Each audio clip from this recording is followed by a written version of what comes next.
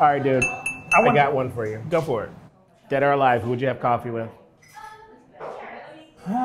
3 seconds. 3, 2, Hold on. 1. My turn. Barack Obama. That's a good one. That was a good one. I think Obama would be like, you know what? Let me try something on your menu. That's a little cream. Okay, someone who's not alive. Oprah. Oprah? Mm-hmm. Someone. You said not alive. What? Karnell, that's not possible.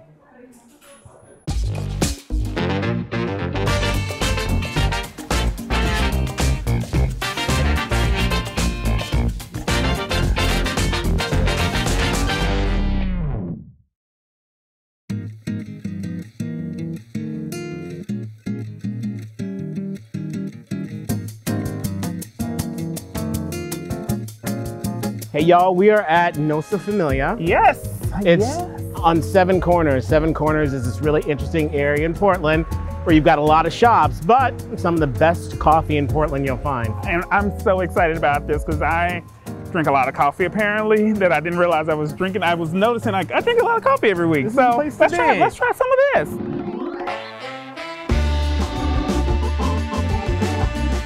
All right. Hey, welcome in, y'all. Hi. Thank you. Hello. Thank you. I told my good friend that you make coffee. We might. Well, what can I get y'all started with? Don't be Bee sting basic. latte. Don't be basic. I see bee sting latte. What's that? Bee sting latte, yeah, that's like our fan favorite. It's gonna be a honey latte with our Bogo spice powder. Let's do it. Let's do Can it. I do it oat milk? Yeah, totally. Okay.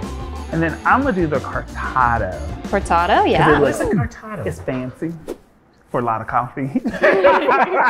All right, let's do it. Cortado, yeah. All right, we'll get this started for you. Thank you.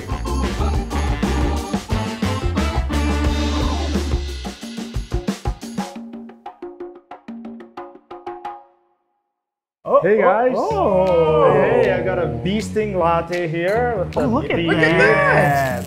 We have some artistes over there, and this is a cortado. All right. And I hear you guys are from Reed College. Yeah. Oh, cool! Thanks for visiting.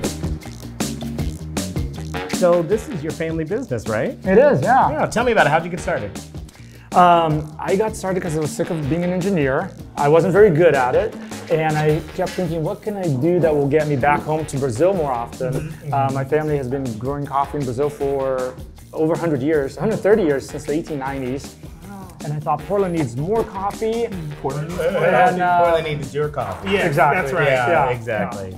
Coffee was my way of bridging my two worlds, my two lives, and this was just an extension of showcasing what my family does in Brazil, and you know, helping make the world a little bit of a smaller place.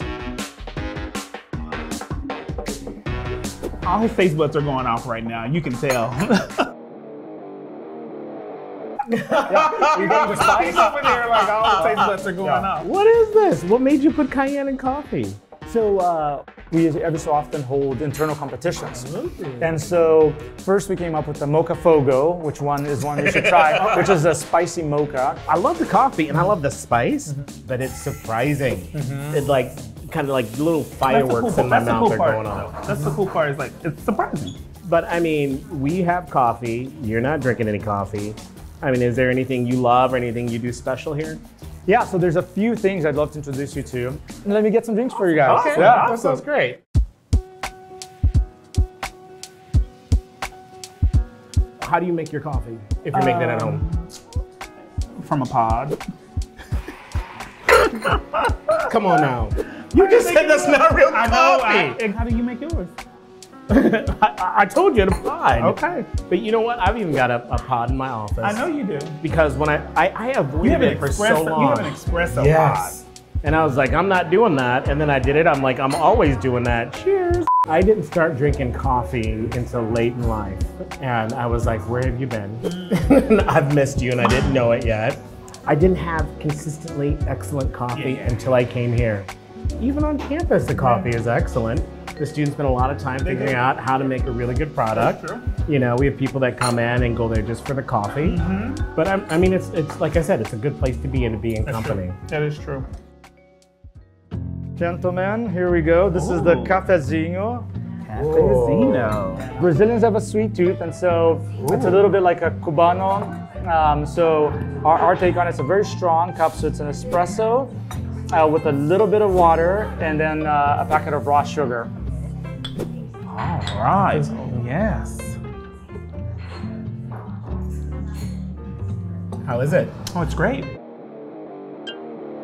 One of the things that I think is really important in coffee is not to judge. There's no right or wrong with coffee. You know, I just had someone tell me that.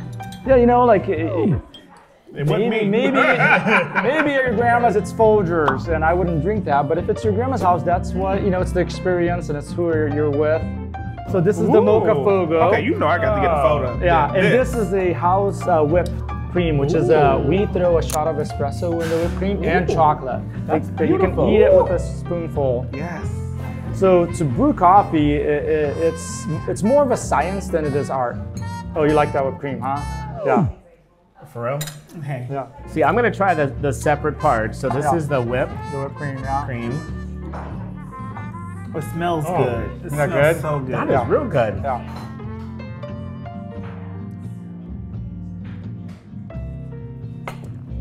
How is it?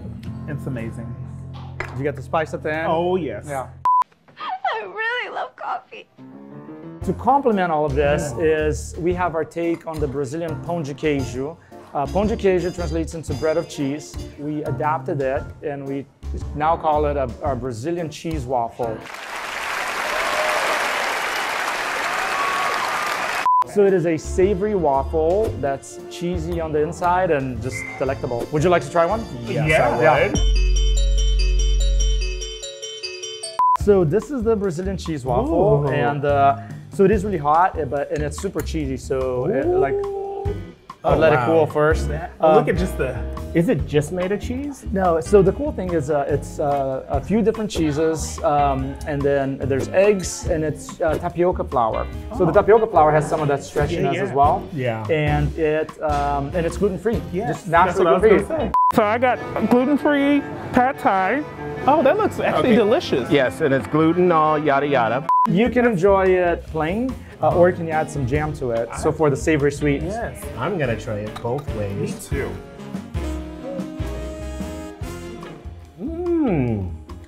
This is unlike anything I've ever had, and it's delicious. Isn't it? How do you like it with the jam? Amazing. It's great both ways. The hard part is that there's so many different styles and different ways to make a coffee. I mean, it is hard to become a barista. Yeah, it's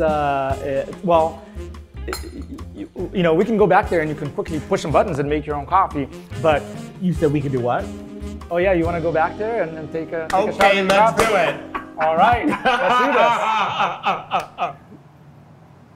This is Haley. She's going to be teaching you and demonstrating how to make a latte, a small latte, and then we'll each have you make one. All right. You know, I'm always the winner. Who do you think would win between me and you? I'm gonna say you. So we have our portafilter. The big thing is just to make sure it's all dry before you put any grounds in it. We have automatic grinders here, so all you do is put that in and press the tube. Then we have a distributor, and then we have the tamp. You twist lock it up there, and then press it up. That just pulls for 38 seconds today. Oh. Shot goes in. So you want to start where you don't really hear any of those tearing sounds. We pour milk into the espresso here, and then a standard pour is going to be like just a little heart. We'll see if you guys can do a little heart today. Nothing more complicated. Rock, paper, scissors. Rock, paper, scissors. What are you gonna pick? I'm not telling you. Okay, go. Rock, paper, scissors. So I get to choose. You go first. You know what you're supposed to do? Oh.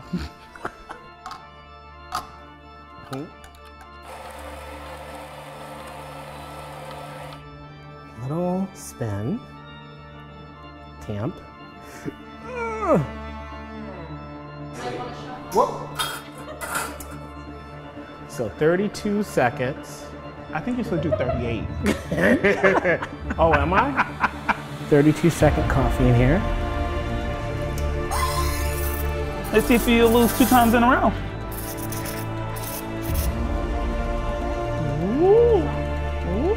Careful, you're overfilling. Oh. You like my bird? You made a bee. It's almost the like birds a and the bees. Sasquatch. No, it's a bird. There's the wing and there's. Yeah. And then, all right, now I'm gonna taste it.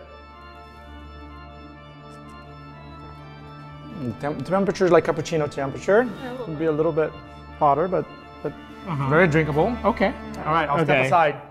Okay. All right. Excuse me, sir. Excuse me. 32. It's supposed to be on 32. Wait, is your hand shaking? Yeah, from all the coffee. Tamp it. No, no, no. You do the tamper first. You're supposed to do this? Oh, dude. Ooh, too hard, too hard, too hard. Auto stop. Auto stop. It has the auto stop.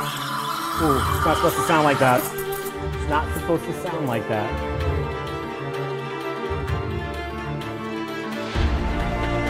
Make the shape, make the shape. Make the heart. Whoa, whoa, whoa, whoa. Wow. All right, shall I come in here and check this out? Okay. What's it look like to y'all? It's kind of like a That's a cirrus phoenix cloud. coming out of the. A phoenix It ain't coming out of the. The temperature is good. Yeah, yeah, I think that's right on. Well, I think I'm ready. Best nervous. barista in this cafe right now is Haley. I agree. Yay! Congrats! Congrats! Yay! I'm so happy with the outcome. You guys are very good at your jobs. I will keep my day job. I'll keep the day job. This is a treasure for Portland. I mean, if folks get a chance to come here and actually taste the love that you put into coffee, the flavor and the feel of it, I think they'll be so pleasantly happy once they get it. Well, so thank you for showing us around. My favorite coffee in Portland would be Fairlane. Esperance is my favorite coffee shop. Rose City. Dutch Bros if I'm feeling like getting coffee. Rain or Shine Coffee. I like going to Portland Cafe. It's on Holgate Boulevard. Upper Left Roasters. Kopi Coffee. Gotta be Pappuccinos. Pappuccinos. It's right up the street from Reed, and you'll often find other Reedies there.